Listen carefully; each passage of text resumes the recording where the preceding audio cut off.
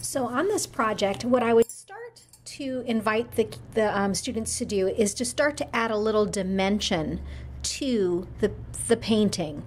So I would just say, look at the perches where the birds will sit, and add just one shape to each of the perches.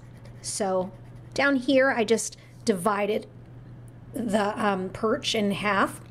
Up here, I'm adding triangles, and then maybe in here, I would add some circles.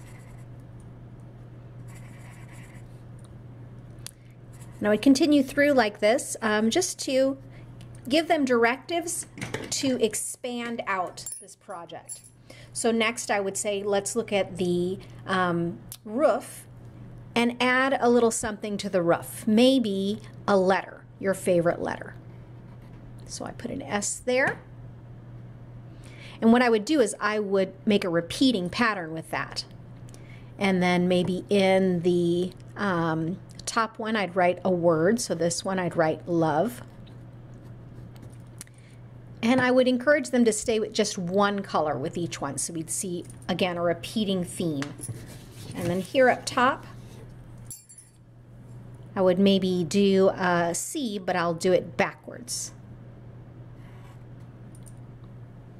So then we begin to look at all things that we're working on, letters, numbers, words, as more like patterns.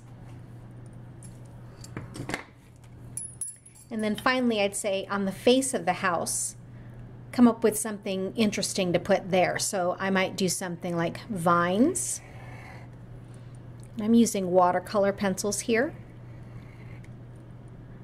If you have those on hand, that's kind of a nice change from the regular watercolor trays.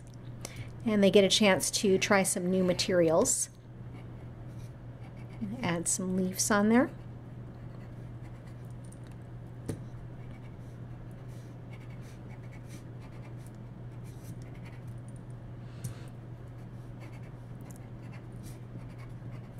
And then maybe on the next one I'd add a little more vines, but I'd just maybe make them go in a different direction, maybe with some thorns on it.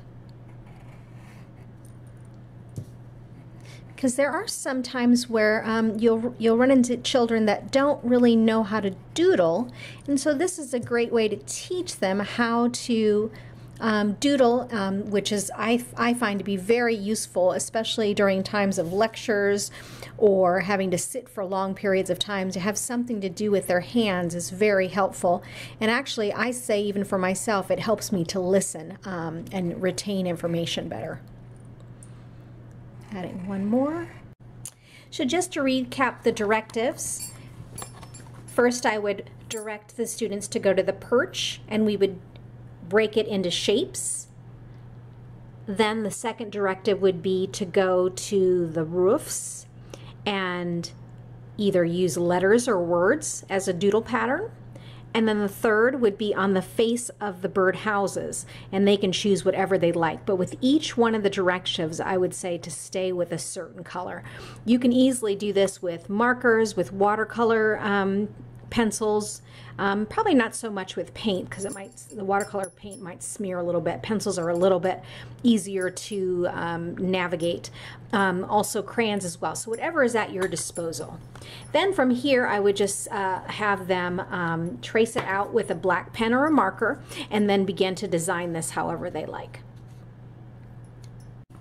If you have watched enough of my videos at Joseys Art School, you know how much I love playing with color. So I actually, for this lesson, went in a different direction and challenged my students to keep everything white except for the background.